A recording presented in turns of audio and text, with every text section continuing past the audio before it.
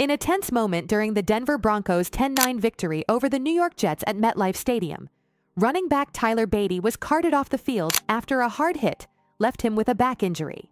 The incident occurred late in the first quarter, just after Badie fumbled the ball on a third-down play.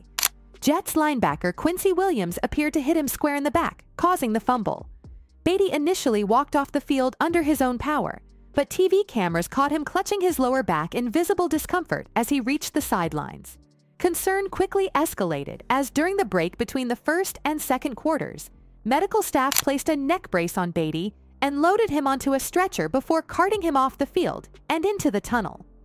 At first, the Broncos listed Badie as questionable to return, but as the game progressed, the team ultimately ruled him out for the remainder of the matchup due to a back injury.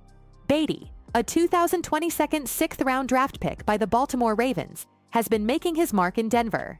This is his third season in the NFL, and after a strong showing in Week 3 against the Buccaneers, where he racked up 70 rushing yards on 9 carries, he was promoted to the active roster.